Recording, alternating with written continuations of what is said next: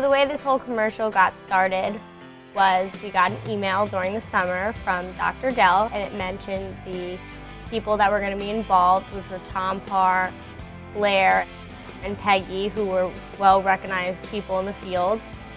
It all started when I was trying to figure out how I was going to do a new commercial for the university when I had a tighter budget situation than I had had in past years. Couldn't have been within 2 days from when I was struggling to figure out how we were going to do this that I got a call from our colleagues in University Advancement, which had just hosted this terrific alumni weekend where one of our alums had come back. Marilyn Perry said, you should come to your class reunion in June. Okay, I go to the class reunion. I'm on the roof having drinks with Anthony. I told Anthony, what are you guys doing for the alumni thing? I'm like, well, you're not doing it right. Really? Yeah, you think you can do a better job? Yeah, here's my card, call me. He was so impressed with how far the university had come, he wanted to know if he could participate in giving back. I called Bob up. Bob, what are you doing? Yeah, well, this is what I do. Really? I said, you should fly me in. I'll come in next week if you need me. I'll talk to your team and see what we think. Let's get to know each other, see if we like the chemistry. Okay. He said that he would do it pro bono. It was almost too good to be true. Tom and I immediately hit it off. He came in for a weekend to meet me and to talk about our needs. He was so quick, and part of it, I'm sure, had to do with his being an alum and knowing, already having a leg up on understanding who we were, but he got to the core of who we were, who we had become in about 2 days. It was a testimony to how wickedly talented Tom Parr is. Because you have this unbelievable light outside and it's blasting, so it's backlighting everybody. The other shot was behind the garden. We went and scouted the garden. There was behind what? Yeah, that garden we like, but Vince had his glass down there, and these people were all backlit with the fountains going, drawing. Pretty good. Yeah, that's fantastic. I like that. He was insistent on this being an educational experience and wanted up to 15 students to follow the development of the video, which is how the 3-credit class and probably the most powerful element of the commercial was conceived.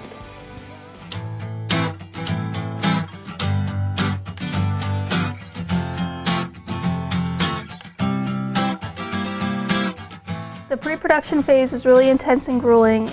We spent a lot of hours in offices and scouting locations, having meetings. Peggy did a lot of paperwork, spent a lot of time on the phones. We made phone calls too. Tom and Blair spent a lot of time running around campus, shooting locations.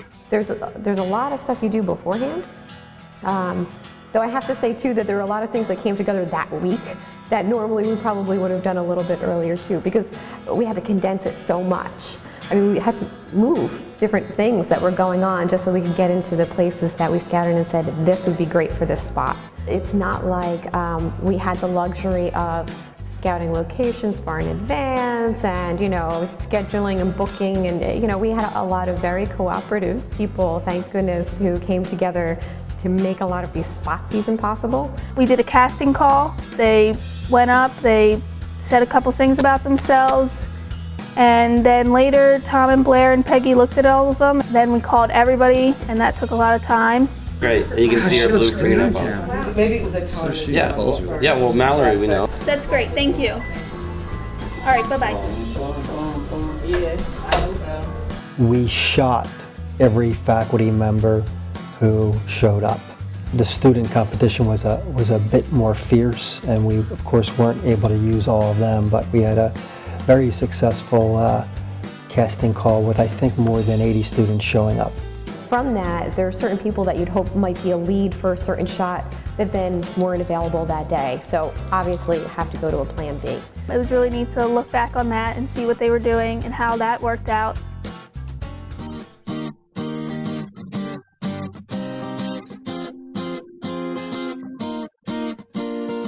So late on Tuesday, I decided that we were going to shoot early Wednesday morning. So we had to be at the MAC, the production room, at about 6 a.m. to kind of help carry equipment over to Erlanger Gardens, which is where we're going to shoot They really wanted to get the perfect shot, and it was going to be the sun shining through the arches at Erlanger Gardens. We were driving past Wilson Hall Monday morning around 7:30, and 7:38 we went past the Erlanger Gardens, and Blair was like, "Stop the golf cart, stop the golf cart," because he had his camera out the whole time and saw this amazing shot. So we planned a move past the garden. Wednesday was supposed to be really nice weather, and they didn't know how the weather was going to be on Thursday and Friday, which were the shooting days. Actually, day 2, we completely reorganized. I mean, you know, we woke up that morning and said, uh-oh, there's a lot of clouds. And then we had to move everything around. So they said, all right, let's go out a day early because we know it's going to be good. I got a little nervous. I'm like, you know, if we wait till Thursday, we might not have these conditions again.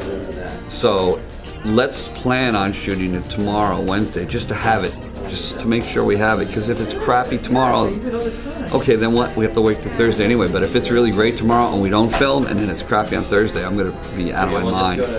So we went out and, you know, Tom and Blair were out there shooting and we helped them out with the shooting. And then some of us were just bodies in the shots, walking back and forth with books, acting like students. And I'm so glad we went out on Wednesday, and I know that Tom, Blair, and Peggy were too, because the other 2 days it was really poor weather and it would not have been a good shot without the sunlight coming in, and it wound up working out for the best.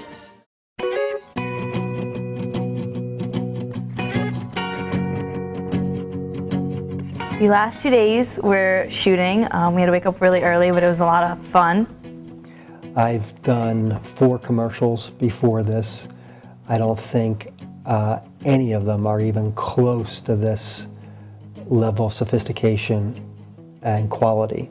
I got to see what Peggy, Blair, Tom, and Keenan, what their jobs consisted of, so it was really interesting to see what each did in their part, and I learned a lot from that just because I've never actually been at a real shoot before.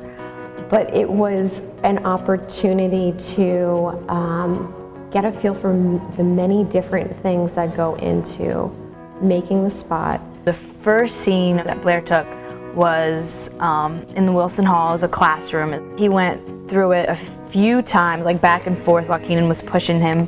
You got to see how he used the low angles, the high angles, the close-ups. And when you only have like a second, maybe a second and a half to tell a story, you have to be iconic and graphic. Well, I have 2 favorite shots, but one of them was the girls' bathroom. Well, one of the things that we encountered was that because we were working within a certain budget, we didn't have the luxury of lots of lighting equipment.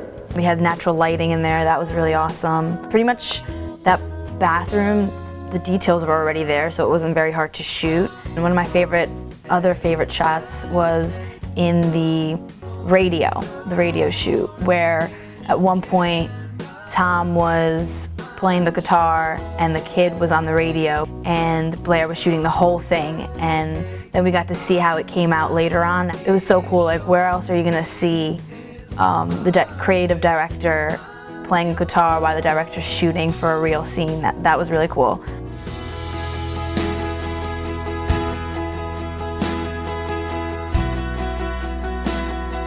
During production, we helped out with small things like taking notes and even getting Tom coffee and stuff, to bigger things. Ordinarily, we go out with, again, all these other professionals who have a lot of experience and are really good at what they're doing. So what we're doing here is, instead of having all those professionals, we're using guys like you and other students to help us.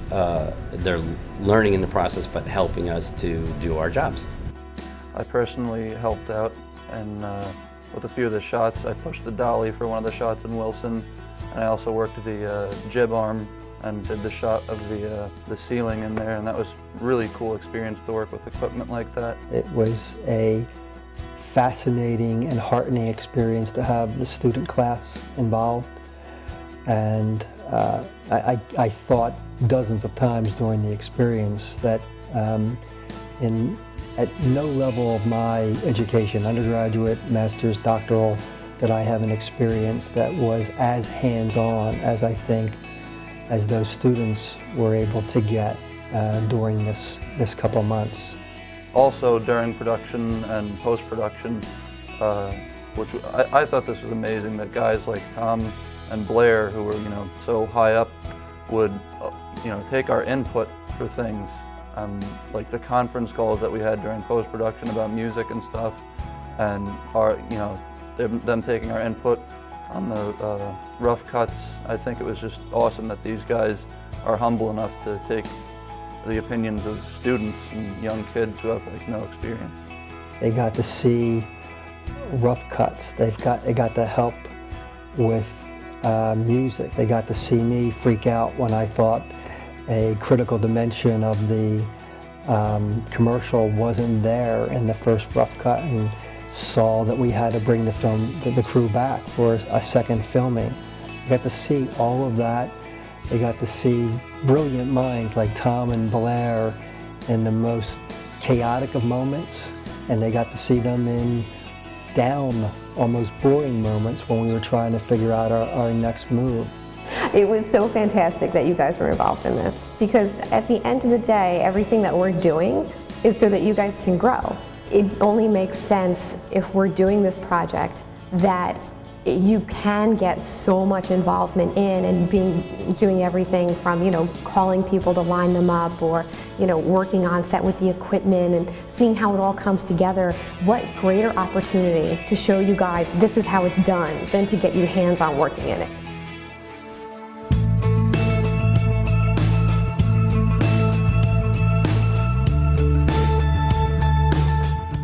This has been a cool experience too. Kind of hectic because we had to juggle the time between working on the documentary and working on the commercial at the same time. Overall, this experience was great.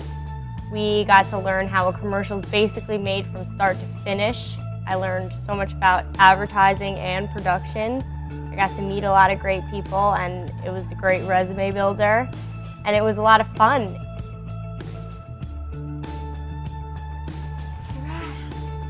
It's a wrap. Yeah.